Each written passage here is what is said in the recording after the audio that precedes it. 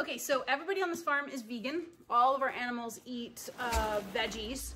The only non-vegan thing that is eaten on this farm is that when we collect eggs from our birds, from the chickens, or any of the female birds, they will be cooked up and then added into the pig food.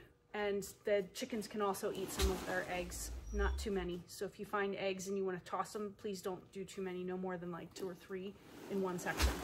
So we get donations of vegetables. And so when you come in, there's boxes of vegetables here. Hopefully if someone's able to have time, they would have organized it a little bit. We get weekly donations and then we have them here and in the refrigerator. So when you look at what you can use, no one can have like garlic and onions, and that's listed here. Raw potatoes, they can't eat them. Garlic, onions, avocados, anything salty, especially to the pigs, they cannot be salt. And every so often the pigs can have citrus, but this is here in yellow, so you can refer to that if you're not sure. Lily. Lily's supervising. So, Hi. So these are great for animals to get the extra veggies. Thank you. When you look at these veggies, a lot of them, pigs can eat most of these vegetables, so we can cut them up and put them into their food. And for instance, there's potatoes here. If someone cooks them, we can give them to them. They're not just because they're not raw. As far as you want to think about birds and rabbits, the chickens, the turkeys, they can have all the greens and the vegetables. Rabbits can have a lettuce, so like romaine or regular like red leaf lettuce. They can have carrot greens. So, and we will update that. That's posted somewhere. There's only a couple vegetables rabbits should have. It is a misnomer. They should not be eating carrots, like full carrots, except on occasion. They're supposed to have the greens of the carrots. So things like that, we'll repost that. We'll find a post and maybe we can put a link under here or something. We'll make a little, or little note under there. Okay. So any of these greens you can take out to the ducks, to the chickens. So you can just toss them. It's great extra vegetables for them.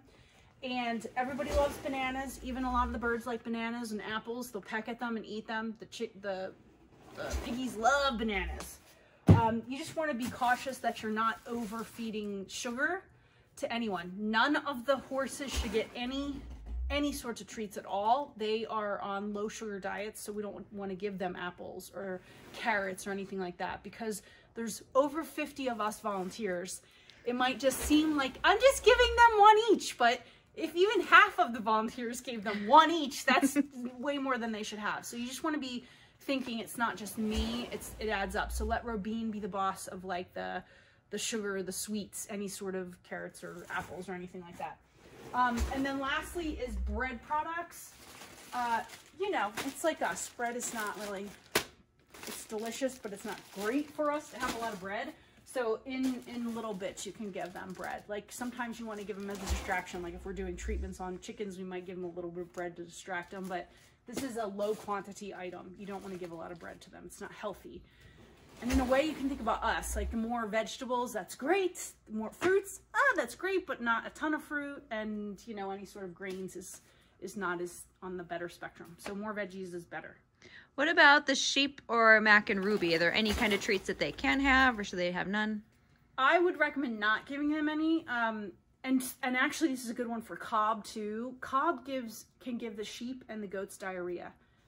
So when we talk about giving them a treat, it's not that they can't have it, but you're talking like little bits. You might put a little bit in your hand and then the sheep could eat it off your hand.